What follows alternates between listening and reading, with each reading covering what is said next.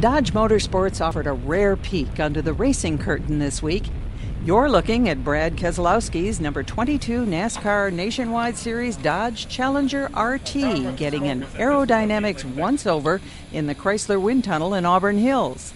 Dodge Motorsports and partner Penske Racing have long tapped into the company's aerodynamics, chassis development, and powertrain expertise.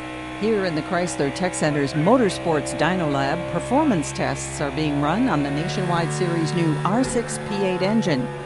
This partnership of technical expertise and the fact that the Racing Challenger and Street Challenger share many design cues is a win-win for fans and Dodge alike. Notice the drivers are really the stars at the end of the day. The brands are important, but this kind of gives the cars a bit of a chance to become the stars again. I think back in the day when we had Super Bs and some great cars like that, you collected the little model cars, and it was just as much fun as rooting for your driver as it was rooting for the car.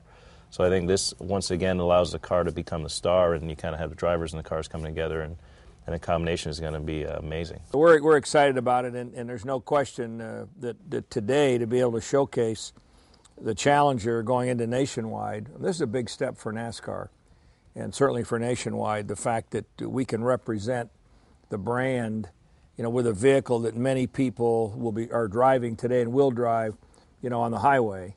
The new Dodge Challenger makes its NASCAR Nationwide Series debut July 2nd in Daytona, followed by Michigan August 14th, Richmond on September 10th, and Charlotte on October 15th. Reporting for Chrysler Communications, I'm Betty Carrier Newman.